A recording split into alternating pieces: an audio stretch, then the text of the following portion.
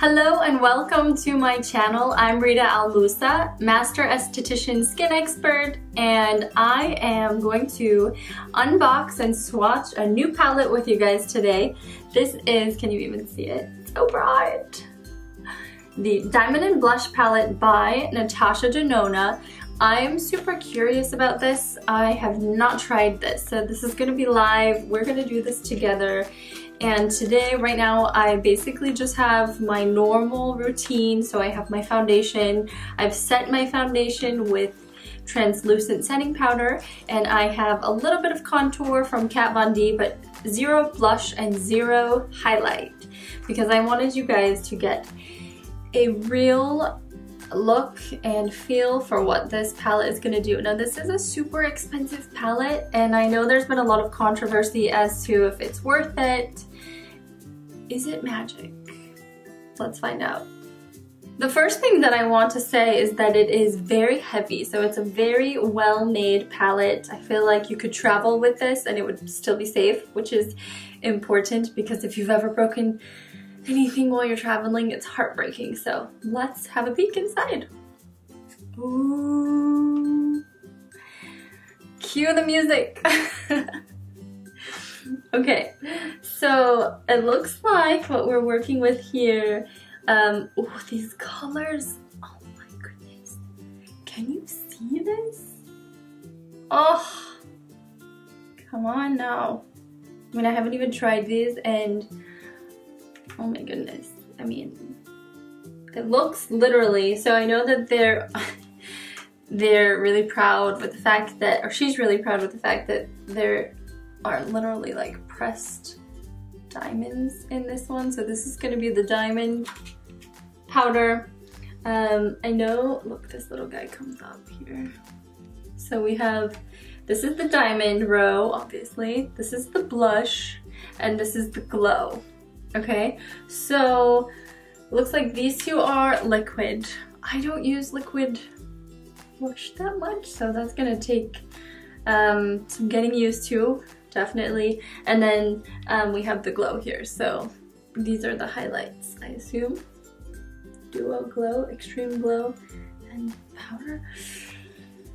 Oh my gosh, too many options. Okay, well, let's get going. Let's see what we're gonna do. I know that if I'm gonna commit to a liquid blush, that needs to go on prior to the powder blush. Okay, so here we go. I'm a little nervous. Let's put on this cream blush. Oh, and just so you guys know, I am using the palette Daria. So this should be for medium to light. So this is Daria. Okay, here we go for the blush. I don't want to touch it. Here we go. Are we ready?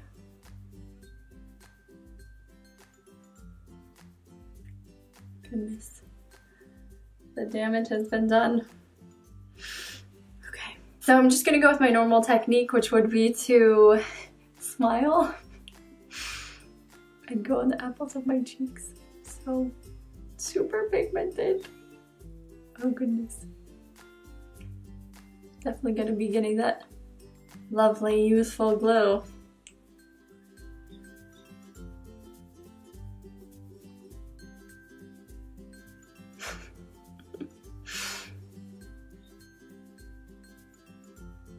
So I'm gonna just take my sponge, my beauty blending sponge by Mid Pair, and just blend that out, because I have a feeling that would make sense with liquid blush. Just blend it, and I'm just gonna blend it back towards my ear from that high point of the apple of my cheek.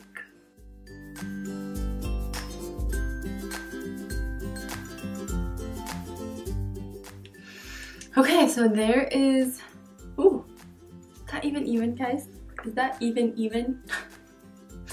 I think it's pretty.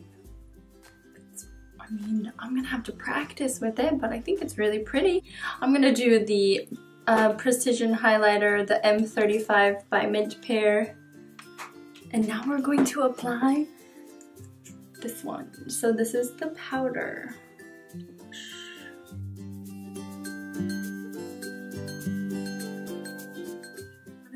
with the liquid.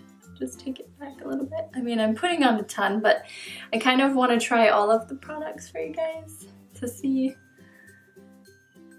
I mean,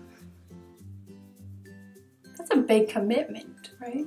Like a palette like this, you really have to love your blush and your highlighter to be, I mean, this is, I'm applying it a little heavy. This is definitely more than I would wear on a day. Maybe like this would be date night or something.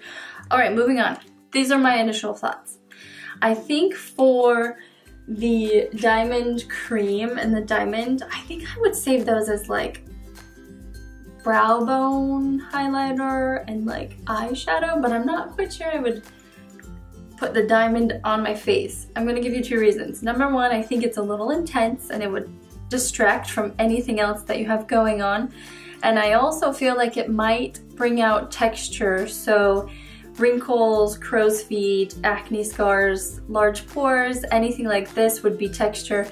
Anytime you have any type of granules or diamonds or glitter in a product, it's going to amplify that texture. So I would save those for the eye. I'm gonna go and move over to the glow side, so I assume that would be like the highlighter. And because I'm a little scared, I've downsized my brush, if you can see. So I'm gonna use the Crease Blend, number M38 by Mint Pear. Oh, it's such a pretty, it's like rose gold right here. Let's see. Can you zoom here? It's kind of pink, so I don't feel like that one should go too high on my cheek. I feel like maybe it should go.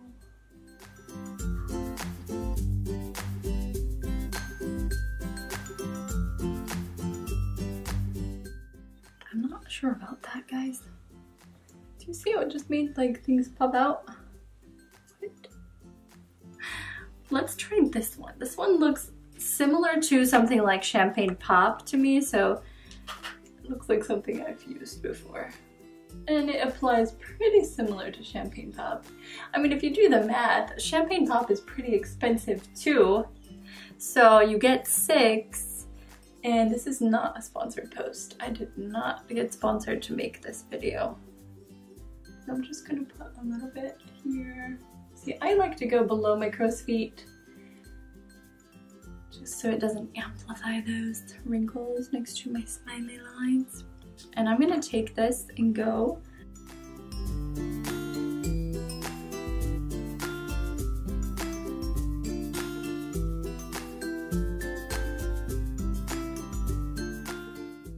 I think it would be fun if I try some of these on my eyes. So I'm gonna do that. I'm actually gonna take some of those really pretty liquids. So let's try this cream base. What does this do?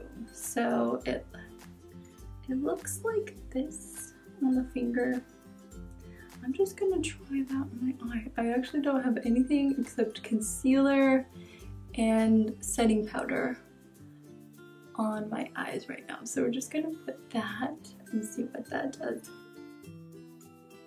I went into this palette completely blind because I just wanted to, I didn't want anyone to tell me what to do with it. I wanted to see how easy and usable the palette is. I just saw a couple tutorials of someone like picking a blush from it and it looked beautiful. So I wanted to see what was going on with this palette. Let's use this pink rose gold right here. Let's use that on my eye here. Oh my gosh, I've always wanted a beautiful rose gold eyeshadow and I have not found one that I love, and I think this is it. I think this would work. Oh my gosh, what do you guys think? It's gonna be fun. I'm gonna go over to the other side. So see how I'm just putting it on like the lid at the end? Oh my goodness. That is gorgeous. And I'll blend it out with a brush in a minute, but I just want to get them on there with my finger. Oh wow, that's really pretty, guys. I'm gonna take that same crease blend. Oh, that's what it's for. And just blend.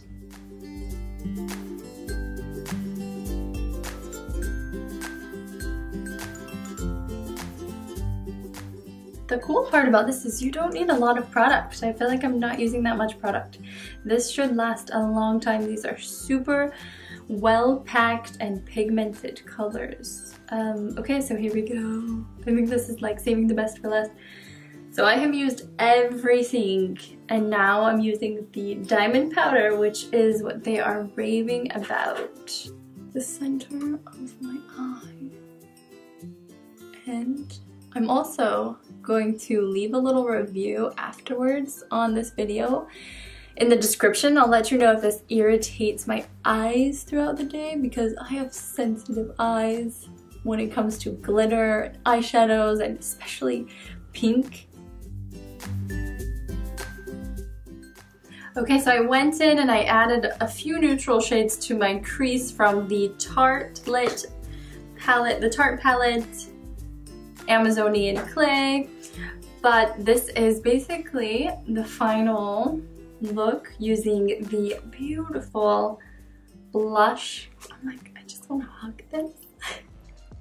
I recommend this if you love blush and you love playing with different highlighters. If you're okay, like you've used that same blush shade for years, it might be fun for you to try something new. But this is definitely for someone that wants to explore with different levels and shades of blush. So leave your comments below and let me know what you think. Be sure to subscribe and like this video and hit that little notification button to see more videos just like this one. I'll talk to you guys soon. Have a beautiful day.